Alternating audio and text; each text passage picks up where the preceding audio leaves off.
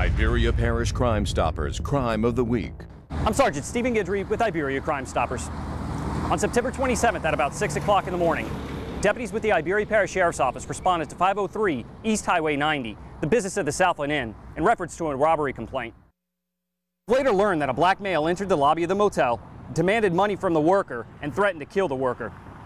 The male was described as wearing a camouflage hoodie and a mask covering his face, brandishing a black firearm. After the male obtained the money, he fled in an unknown direction. You have what we want, and we have what you want. Tip us off anonymously at www.p3tips.com. We don't want your name, we don't want your address, and we don't want your phone number.